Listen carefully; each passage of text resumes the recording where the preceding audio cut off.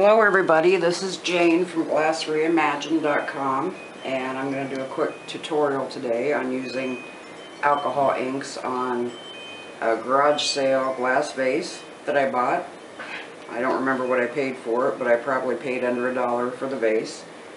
And getting right to the tutorial, the first thing you want to do is make sure your vase is really nice and clean inside and out.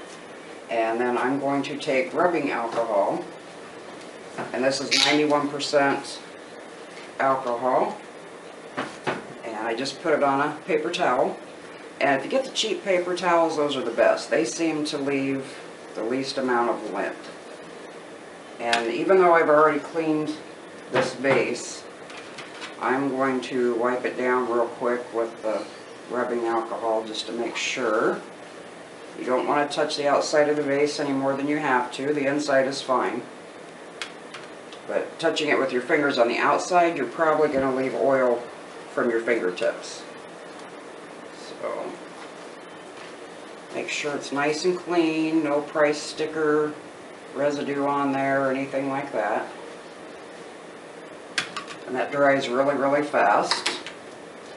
And then also, before we get started, I don't like to wear gloves because it's harder for me to handle the vases and the jars and bottles.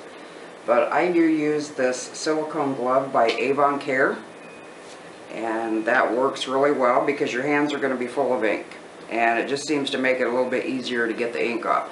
The ink can be removed with alcohol, rubbing alcohol, but it never comes completely off your fingers, even with the alcohol. It still gets down in the crevices around your fingernails and that type of thing. So if you want to wear a pair of latex gloves to keep your hands clean, that's fine. And also, during this tutorial, I'm going to be using a small air compressor with an air hose.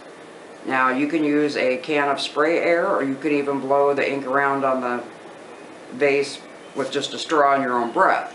I prefer the air hose because it's quicker, and I can do a lot more designing with that, but that's entirely up to you. It can be done one of 3 ways.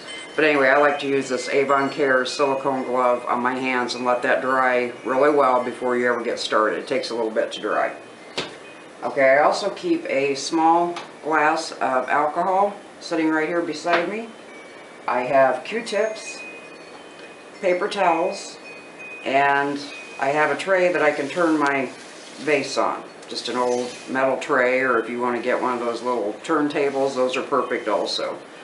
And then what I do is I make sure I get the inks that I want to use, and I have those open and ready.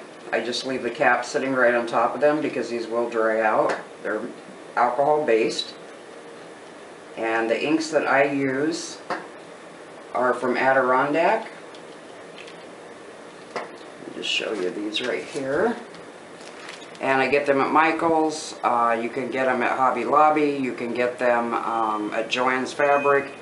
You can order them online on Amazon. In fact, there will be a link on my website where you can order these. And they come in packages of 3, and they run about $10 for 3 of them, but they actually last quite a while. So, today we're going to be using their Marine set. It's called Marine. And that includes the Indigo,